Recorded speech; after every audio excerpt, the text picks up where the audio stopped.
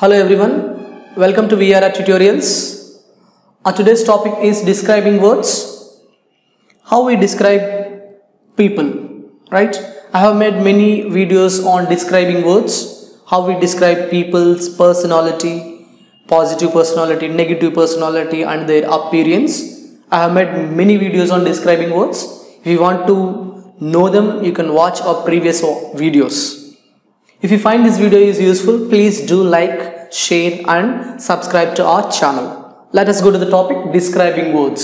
So, a personality of a person, right? It is how we describe a personality of a person. And different personalities manam chustam, right? So, the first one here is weak. Manam weak ante ento telusu, chala weak ga undadam ante which is not strong especially. So, opposite is strong. He is weak and he is strong.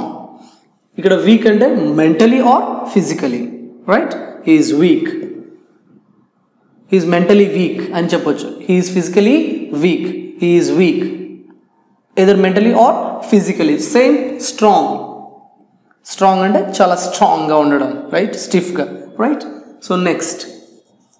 Third one, rebellious. They are rebellious. They are rebellious. అంటే చాలా తిరుగుబాటుతనం ఉంటుంది వాళ్ళలో ఎక్కువ. They rebellious, right? తిరుగుబాటుతనం ఉండడం, okay? rebellious అంటే తిరుగుబాటుతనం. he is rebellious child. he is a rebellious child అంటే ఎలాంటి child? అతను వాళ్ళ పేరెంట్స్కి ఎదురు తిరుగుతూ ఉంటాడు. rebellious అంటే చాలా arrogant, rash, right? he is arrogant. he is an arrogant or adamant, మాట వినడు అన్నట్టు. సో దీనికి రిలేటెడ్ వర్డ్ చెప్పొచ్చు మనం arrogant. నేను సినోనిమ్స్ అనట్లేదు, but related words, okay? arrogant are adamant అంటే అసలు మాటే వినడు, ఎవరి మాట వినడు. adamant పేరెంట్స్ మాట అసలు వినడు, okay? arrogant are rebellious, okay? తిరుగుబాటు చేస్తారు, okay? Right. Next, stiff-necked. Stiff-necked also same. They don't listen to anyone, okay? They don't actually consider others words అంటే వాళ్ళు others words ని కన్సిడర్ చేయరు, ఓకే? వాళ్ళు మాట అస్సలు వినరు. stiff-necked. So stiffnecked, okay? stiff-necked అంటే అసలు మాట వినని వాళ్ళు, ఓకే? stiff-necked అంటే వాళ్ళకి అంతే, that's it. Next, stiff-necked. They are stiff-necked. You are a stiff-necked, and which means you don't listen to others words. You don't actually incline to others words. అంటే నువ్వు వేరే వాళ్ళ మాటలకు అసలు చెవి ఎగ్గవు, అసలు నువ్వు వినవు, అంతే, దట్స్ ఇట్, ఓకే? సిన్నర్ అంటే కామన్గా ఎక్కువ తప్పులు చేస్తారు. They are called sinners. ఎక్కువ పాపాలు చేస్తారు, సిన్నర్స్, ఓకే? Sinners, right? ఎక్కువ తప్పులు చేస్తారు. So they are sinners, okay? We can say that he is a sinner. పాపం చేసేవాడు, ఎక్కువ పాపాలు చేస్తాడు, ఓకే? sinners are punished అని చెప్తారు, okay? sinners are punished. Clear? So comedian, you know that comedian మనకు తెలుసు, okay? We have Telugu Tollywood movies are Bollywood movies. There are many comedians, okay? బాగా జోక్గా ఉండే జోక్స్ చేసేవాళ్ళు comedians, right? Comedians, okay? Meticulous అంటే చాలా స్పెసిఫిక్గా ఉంటారు. They are very meticulous. చిన్న పాయింట్లో కూడా they are very specific. Who are specific is called meticulous, okay? Specific, చాలా స్పెసిఫిక్. Meticulous, I'm meticulous. అర్థమవుతుందా? నేను చాలా చిన్న విషయాలను కూడా పట్టించుకుంటాను. I go through it, right? I'm meticulous, right? స్క్రూటినైజర్, okay? స్క్రూటినైజర్ కూడా వాళ్ళు స్క్రూటినైజ్ చేస్తారంటే చేసిన దాన్ని కూడా మళ్ళీ చూసి దాంట్లో ఏమైనా మిస్టేక్స్ ఉన్నాయేమని కనిపెట్టేసి స్క్రూటినైజ్ చేస్తారు. క్లియర్గా ఎగ్జామిన్ చేస్తారు. They clearly examine. స్క్రూటినైజర్స్, they are they clearly examine things. They are స్క్రూటినైజర్స్. So brilliant, you know that. He is brilliant. He is the most brilliant in the classroom, right? So we know that they are knowledgeable.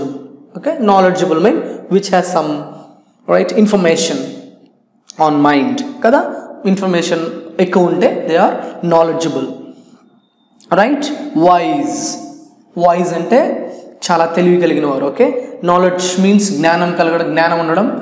Wise means తెలివితేటలు ఎక్కువ ఉండడం. Wise, right? He is wise అని చెప్పొచ్చు. He is wise అంటే నాలెడ్జ్ని బాగా utilise చేసుకోవడం, wise, right? So పెడాంట్ in the sense you know ఎక్కువ తప్పులు వెతుకుతూ ఉంటారు మన లాంగ్వేజ్లో, రైట్? పెడాంట్ ఎక్కువ తప్పులు వెతుకుతూ ఉంటారు మన లాంగ్వేజ్లో. So they are పెడాంట్స్, right? మనలో ఎక్కువ తప్పులు మన లాంగ్వేజ్లో కానీ తప్పులు వెతకడం, they are called పెడాంట్స్, right? So these are the describing words. So if you have any word, right, whose meaning you don't know, you can post in our query group. We are ready to give the meaning with example. Thank you for watching. This is Pallavi from VRR Tutorials. English and alage Hindi languages ki unna importance enti and alage prastutamlo manaki English and alage Hindi languages enta avasram anedi andariki telusina vishayame kadandi. So ee Hindi and alage English language నేర్చుకోవడానికి మనం ఎలాంటి వేస్ follow అవుతున్నామండి ప్రస్తుతంలో? మొదటిది అయితే books purchase చేస్తున్నాం, లేదు అనుకుంటే ఇన్స్టిట్యూట్కి వెళ్ళి నేర్చుకుంటున్నాం. సో ఈ బుక్స్ పర్చేస్ చేసినప్పుడు మనకి ఆ బుక్స్ లోని చాలా లిమిటెడ్ నాలెడ్జే ఉంటుందండి. అండ్ అలాగే లిమిటెడ్ నాలెడ్జే నేర్చుకుందాం అనుకున్నా అది మనం ప్రాక్టీస్ చేస్తున్నప్పుడు మనకి చాలా డౌట్స్ అనేవి అరైజ్ అవుతాయి. మనకు ఆ డౌట్స్ క్లారిఫై చేయడానికి ఎవరైనా ఉంటున్నారా? లేదు. సో ఇలా డౌట్స్ క్లారిఫై చేయడానికి ఎవరు లేకపోవడం వల్ల మన ప్రాక్టీస్ అనేది మధ్యలోనే ఆగిపోవడంతో మనం ఇన్స్టిట్యూట్ ని చూస్ చేసుకుంటున్నాం. సో ఇన్స్టిట్యూట్ కి వెళ్ళి నేర్చుకోవడం వల్ల మనకు వచ్చే డిసడ్వాంటేజెస్ ఏంటి అంటే, మనకి ఇన్స్టిట్యూట్ అనేది మన రెసిడెన్స్ దగ్గరలో ఉండొచ్చు, లేదంటే దూరంలో ఉండొచ్చు. సో దూరంలో మనకి ఇన్స్టిట్యూట్ కనుక ఉన్నట్లయితే మనకి ట్రావెలింగ్ టైం అనేది చాలా వేస్ట్ అవుతుందండి. ఆల్మోస్ట్ 1 అవర్ మనం ఈ ట్రావెలింగ్ కి స్పెండ్ చేయాల్సి ఉంటుంది. సో ఇలా మనం ట్రావెలింగ్ చేసుకుని వెళ్ళి వచ్చేసరికి మనకి సగం టైం అయిపోతుంది. సో పోనీ మనకి హిందీ అండ్ అలాగే ఇంగ్లీష్ లాంగ్వేజెస్ అనేవి చాలా ఇంపార్టెంట్ కదా, అవసరం కదా, పోలే వెళ్ళొచ్చేద్దాం అనుకుంటాం. సో అలా దూరంకి వెళ్ళి మనం ఆ ఇన్స్టిట్యూట్ లో నేర్చుకుందాం అనుకున్నా అక్కడ మనకి వెల్ ఎక్స్పీరియన్స్డ్ అండ్ అలాగే క్వాలిఫైడ్ ఫ్యాకల్టీ ఉంటుందా? లేదు. ఒకవేళ అలా వెల్ ఎక్స్పీరియన్స్డ్ అండ్ క్వాలిఫైడ్ ఫ్యాకల్టీని కనుక ఆ ఇన్స్టిట్యూట్ కనుక ప్రొవైడ్ చేసినట్లయితే మనకి అలాగే ఫీజెస్ కూడా చాలా ఎక్స్పెన్సివ్ గా ఉంటాయి. అవి మనం బేర్ చేయలేకపోవచ్చు. పోనీ మనం ఎంత అవసరం ఉంది కదా బేర్ చేద్దాంలే అని బేర్ చేసుకున్నా మనకి అక్కడ పర్టికులర్ గా ఒక లిమిటెడ్ టైం అని పెట్టి మనకు ఓన్లీ 1 అవర్ లోనే ఈ క్లాస్ నేర్చుకోవాలి అనేది ఉంటుంది. అండ్ అలాగే ఒక పర్టికులర్ టైం కి మాత్రమే మనం ఆ క్లాస్ కి అటెండ్ అవ్వాల్సి ఉంటుంది. సో మనకి ఎన్ని పనులున్నా పనులన్నీ పక్కన పెట్టి మనం అక్కడికి వెళ్ళినా కూడా ఆ 1 అవర్ లో మనం ఎంత సబ్జెక్ట్ నేర్చుకోగలుగుతామండి? మనతో పాటు ఇంకా చాలా స్టూడెంట్స్ ఉంటారు కదా, ఒక 40 to 50 స్టూడెంట్స్ వరకు మనకు ఒక క్లాస్ లో 1 అవర్ లో ఉంటారు. ఉన్న ఒక్క ఫ్యాకల్టీ 40 to 50 స్టూడెంట్స్ కి వచ్చే డౌట్స్ అన్ని కూడా ఆ 1 అవర్ లో క్లారిఫై చేయడం అనేది ఇంపాసిబుల్. సో మీకు ఈ ప్రాబ్లమ్స్ అన్నిటికీ కూడా ఒకటే సొల్యూషన్ అండి, అదే VRR ట్యుటోరియల్స్ వాట్సాప్ గ్రూప్. ఈ వాట్సాప్ గ్రూప్ అనేది బోత్ ఇంగ్లీష్ అండ్ అలాగే హిందీ లాంగ్వేజెస్ కూడా అవైలబుల్ గా ఉందండి. సో మీకు ఈ వాట్సాప్ గ్రూప్ వల్ల వచ్చే అడ్వాంటేజెస్ అండ్ బెనిఫిట్స్ ఏంటి అంటారా? అవేంటో నేను చెప్తానండి. ముందుగా మీకు ఇన్స్టిట్యూట్ కి ఎక్కడికైనా వెళ్ళి నేర్చుకోవాలి అంటే మీకు ఆ ట్రావెలింగ్ టైం ఏదైతే ఉందో అది మీకు వేస్ట్ అయినట్లే కదండి. ఇక్కడ మీకు ఆ ప్రాబ్లం ఉండదు. మీరు ప్రపంచంలో ఎక్కడున్నా సరే మీతో పాటు మీ మొబైల్ ఉంటే మీరు క్లాస్ రూమ్ లో ఉన్నట్లేనండి. అండ్ మీకు ఇక్కడ క్వాలిఫైడ్ అండ్ వెల్ ఎక్స్పీరియన్స్డ్ ఫ్యాకల్టీని ప్రొవైడ్ చేయడం జరుగుతుంది. అండ్ అలాగే మీకు వెల్ ఎక్స్పీరియన్స్డ్ అండ్ క్వాలిఫైడ్ ఫ్యాకల్టీని ప్రొవైడ్ చేస్తూ కూడా మీకు చాలా తక్కువ ఫీజే ఛార్జ్ చేయడం జరుగుతుందండి. అంటే ఇక్కడ మీకు టైం అలాగే మనీ సేవ్ అవుతుంది. అలాగే మీకు బెస్ట్ నాలెడ్జ్ అనేది వెల్ ఎక్స్పీరియన్స్డ్ అండ్ క్వాలిఫైడ్ ఫ్యాకల్టీతో జరుగుతుంది. అండ్ మీకు డైలీ ఈ వాట్సాప్ గ్రూప్స్ లోని క్లాసెస్ అనేవి అప్లోడ్ అవుతూ ఉంటాయండి. అండ్ మీకు డే మొత్తం మీద 12 అవర్స్ మీకు ఫ్యాకల్టీ అవైలబుల్ గా ఉంటారు. సో మీరు 12 అవర్స్ కూడా ప్రాక్టీస్ చేసుకుని మీరు ఈ 12 అవర్స్ లో ఎప్పుడైనా కూడా డౌట్స్ అనేవి పోస్ట్ చేయొచ్చు, క్లారిఫై చేయడం జరుగుతుంది.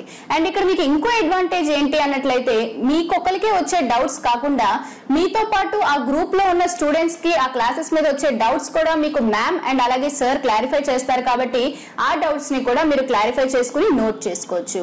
సో మీకు ఈ వాట్సాప్ గ్రూప్ వల్ల చాలా అడ్వాంటేజెస్ ఉన్నాయండి. ఈ స్పోకెన్ హిందీ అలాగే స్పోకెన్ ఇంగ్లీష్ వాట్సాప్ గ్రూప్స్ లో మీరు జాయిన్ అవ్వాలనుకుంటే కాల్ చేయండి 9603339977.